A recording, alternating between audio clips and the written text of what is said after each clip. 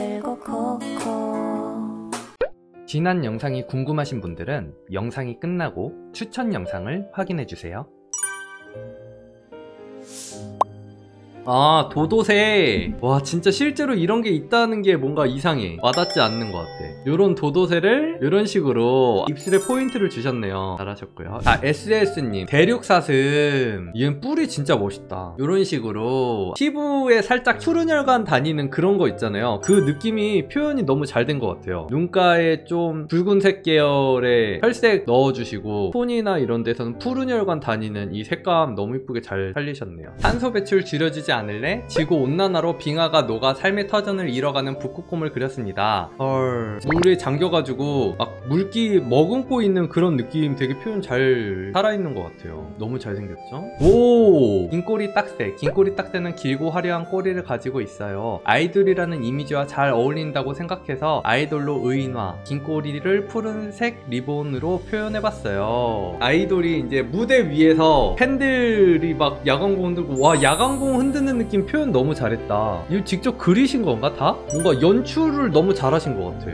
요런 색감이 되게 푸른 혈관 다니는 그런 느낌을 표현을 잘 하는 것 같아. 피부 색감이. 백호랑이 2시간 만에 끝냈다고요? 오, 시간 있으면 또 어떻게 되려나? 그냥 소소나래님, 사양 노루나무로 참여합니다. 사양 노루나무가 멸종 위기종이 된 이유는 직관적으로 표현하기 위해 캐릭터를 향수통에 담아 표현했습니다. 사양 노루를 향수로 쓰는구나. 아, 이런 식으로 숲속 느낌 표현도 너무 잘하셨네요. 이거는 아이디어랑 발상이 너무 좋으신 것 같아. 공익광고 포스터 같은 느낌? 따님, 북극곰을 그렸습니다. 따님도 너무 귀여워. 아, 헐, 갑자기 너무 귀여워하다가 짠해졌어. 다 녹아가는 빙산에서 지도를 보면서 갈 곳을 찾는 거야. 근데 갈 곳이 없어. 자기 새끼까지 있어요. 마냥 귀여운 줄로만 알았는데 되게 슬픈 내용이 같이 담겨 있었어. 자, 별셔틀님, 와, 퀄리티 조프레이 마모셋. 얘가 바드. 투시도 미쳤네. 그리고 얘는 팔랑크스. 그리고 얘는 디지털 무늬 줄무늬 타이거. 바드가 음유시인인데 원시,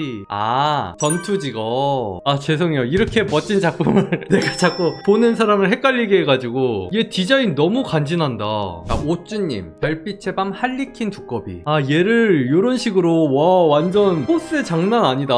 색감이나 눈 포스랑, 와, 머리에서 이 할리퀸 무늬 표현한 거랑 위험하고 신비한 느낌. 그쵸? 우리나라는 유해조수라는데 전 세계적으로는 멸종위기종이라는 고라니를 그려보았습니다. 보기에 조금 억울하게 생긴 것 같아서 눈매에 마스카라 번진 것처럼 그려졌습니다.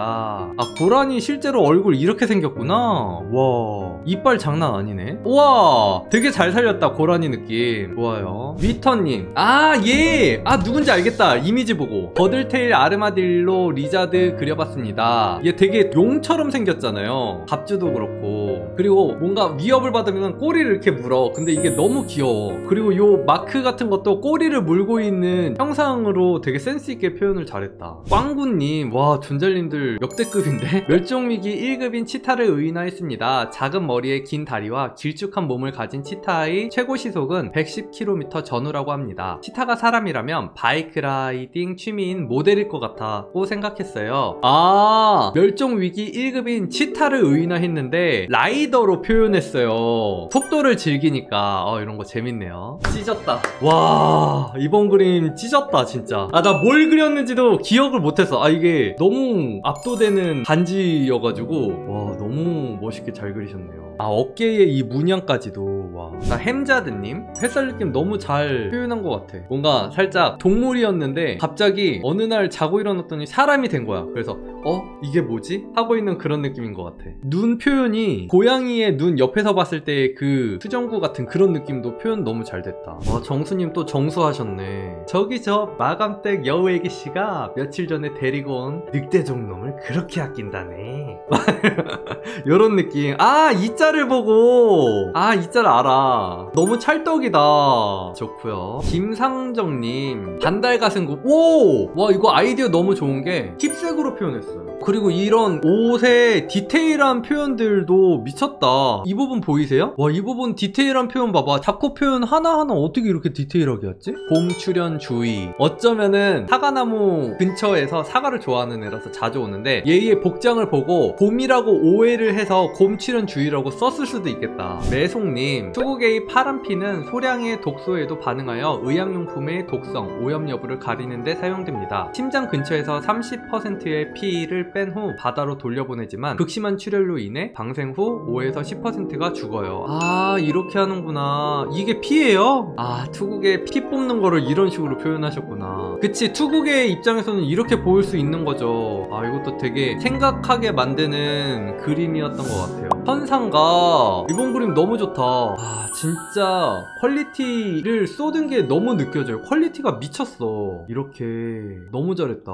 이건 작품이다, 작품. 갑주들 변형시킨 느낌도 너무 유니크하고 평범하지 않아. 너무 매력있고 입체에 대한 이해가 엄청 뛰어나신 것 같아요. 소담님도 그림 느낌 되게 독특하다. 아, 설표. 꼴이 엄청 몽실몽실한 애 아닌가요? 되게 이건 동화 속 표지 같은 느낌이다. 그쵸? 뭔가 만화책 같기도 하고 어른들이 보는 동화 느낌도 나고 수작업 느낌의 채색 방식이 너무 매력있네요. 아, 두루미고 검독수리. 아, 이런 조합도 재밌네. 멸종이란 왜군에게서 위협을 받고 필사적으로 도망가는 두루미 세자, 그리고 그 곁을 수호하는 수리무사. 우리나라 멸종위기종 두루미와 검독수리입니다. 엄청 뭔가 쉽게 그리는 느낌인데, 저는 그림 그릴 때 수정 엄청 많이 하거든요? 근데 엄청 그냥 머릿속에 이미 다 구상이 돼 있으시네. 노란 목도리 담비. 아, 귀여워. 되게 뭔가 꾹꾹이 할 것 같은 그런 느낌이다. 뭔가에 지금 집중했어. 반대편에 뭔가 해 같은 게 있나봐. 거길 골똘히 바라보고 있는 느낌이에요. 이 캐릭터도 노란 목티로 표현을 했어요. 잘하셨고요. 폭동님도 바다거북이? 느낌 너무 좋아. 되게 루즈핏의 옷을 가지고 바다거북이의 팔처럼 표현하셨어요.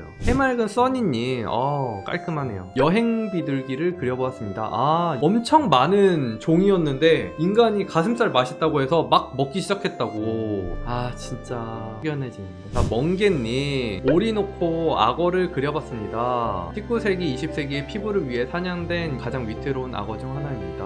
뭔가 악어족인데 전투에서 싸우다가 죽을 위기에 처한 느낌이다. 빨간색의 눈이 포인트 확 잡히는 것 같아요. 보영님, 애기 긁는 올빼미입니다. 오, 2시간이요? 와, 유튜버 하세요 여러분들.